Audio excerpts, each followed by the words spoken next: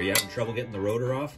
Have you beat on it with a mallet and it still doesn't want to come off? A lot of times these rotors get corroded on. So once you get the caliper off, then all you do is these 2 holes, 1 on each side, they're threaded. Now this one happens to be a 13 mil bolt that I found that worked in there. All you do is get it started, get your socket, crank that in there. It doesn't have to go very far before it starts hitting you behind, and you just want to crank on that. You can hear that. It's already coming loose. That's it. I only needed to do it on one side.